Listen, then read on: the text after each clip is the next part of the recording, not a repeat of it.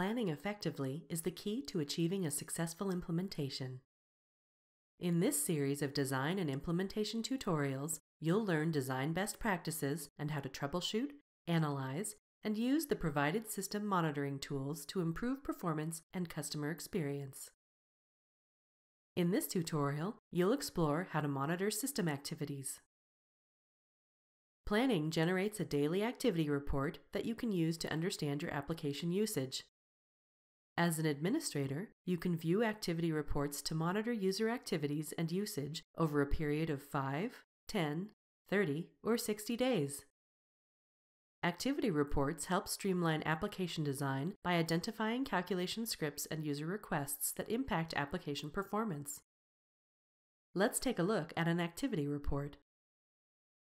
From the home page, select Application, then Overview.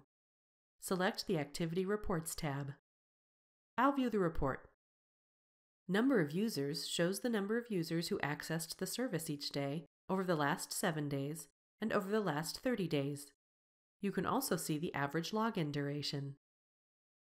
You can also see performance characteristics like the percentage of user interface requests over 10 seconds, the top 7 user interface requests by duration, the top 15 user interface requests by execution, the top 30 worst performing user interface actions over 10 seconds, your user's average response time by hour, the number of users by usage duration, the 10 most and least active users by usage duration, the top 5 worst performing calculation script commands over 1 minute, the top 10 calculation scripts by duration, the top 10 worst performing Essbase queries over 15 seconds, the top 10 Essbase queries by duration and by execution, and browser usage. I'll go back to the list of reports.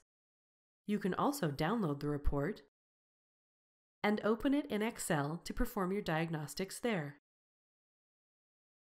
Let's take a look at how to use activity reports to troubleshoot and diagnose system issues.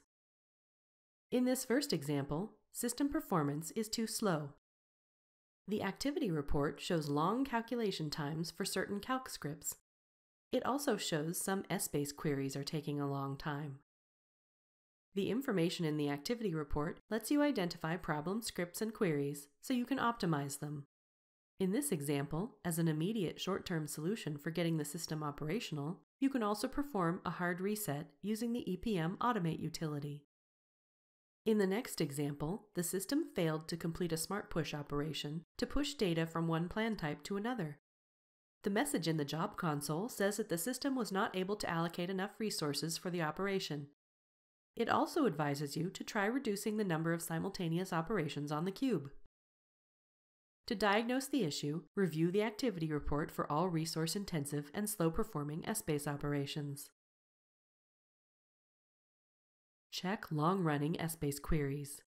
In this example, the longest-running query contains a select statement with nested cross-join statements, which is resource-intensive. Review changes made to the application, looking especially for data maps definitions, which could affect smart push operations. Also, look for long-running business rules. All these diagnostics let you know what to optimize to cut down on resource use. In the next example, users are experiencing login issues and reporting browser errors. In the activity report, check the network latency statistics. Slow user interaction in the browser can be related to latency issues. Next, check the 30 worst performing user interface actions and see if you can determine a possible overall reason for the slowness. Finally, check the browser version usage in the user community. Internet Explorer can result in suboptimal performance compared to Firefox or Chrome. In this last example, general system performance is too slow. In this case, check network latency and the number of users who accessed the application. Look at the top 30 worst performing user interface actions with a specific focus on network response time. And look at any long-running business rules attached to a form, as these can impact overall system performance. If this is the source of the performance issues, You can look into optimizing the script or the related form. In this tutorial, you explored how to monitor system activities. To learn more, visit cloud.oracle.com.